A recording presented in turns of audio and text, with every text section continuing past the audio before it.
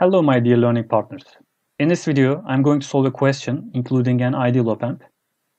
Firstly, let me briefly explain what an op-amp is. Well, an op-amp is an amplifier, as the name suggests, operational amplifier. So, if we give it an input, it amplifies the input and gives an output. It has two inputs and usually a single-ended output. Let me draw an op-amp here. Positive terminal, non-inverting input, and negative terminal, inverting input. Let's give them names, V1 and V2, and output, Vout. Let's call the currents as I plus and I minus. In the back of your mind, you might be asking, how do we build the circuit inside op-amps? However, for now, just think the op-amp as a black box with two inputs and only one output. There are several advantages to this abstraction. If we have a complex circuit consisting of lots of transistors and stages, in our mind, we can simplify or view that as an op-amp.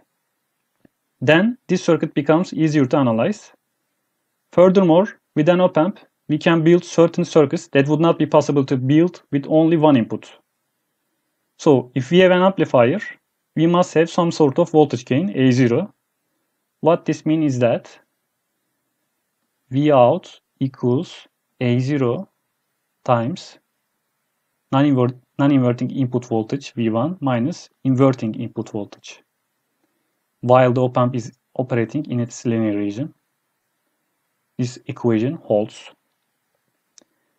Let's now look at the input-output characteristics of an operation amplifier. Here we can see that. We can also see the linear region and saturation region. Here, saturation regions. A feedback path between an op-amp's output and its inverting input can force the op-amp to operate in linear region, where this equation holds. An ideal op-amp has infinite loop gain, A0, and input resistance. On the other hand, it has zero output resistance. Hence, the input voltage and current are constrained as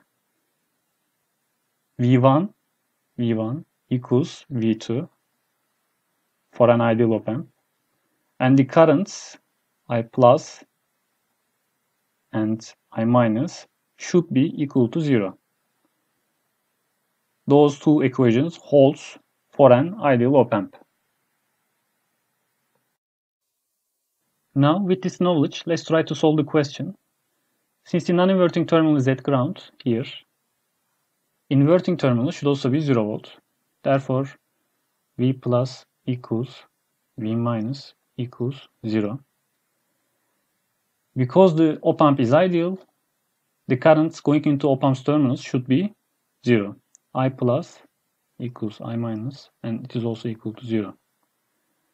Then let me write the KCL equation at the inverting terminal of the op-amp here, at V minus. Let me write the KCL equation. Current going into this node is Vx minus V minus over 10. It is equal to currents going out of this node, and it is V minus minus V out divided by 10 ohms. Let me cancel those 10s, and V minus equals to 0. Therefore, we can cancel those two. What we get is Vx equals to minus V out. This is our first equation. Let me write the KCL on this node, Vx, the other node. All the currents are going out of this node. Therefore, we should sum them. Vx minus V in divided by 10. Vx divided by 10 plus Vx minus V minus divided by 10 plus Vx minus V out divided by 10. And it is equal to 0. Let me cancel tens. And let me substitute minus V out instead of Vx. Minus V out minus V in plus, for this Vx we should also substitute minus V out, again minus V out, minus, this is V minus equals to 0, therefore we can cancel it, 0, minus V out again, instead of Vx, minus V out equals to 0. Minus 5 V out equals V in. Therefore, V out equals to minus 1 over 5 V in.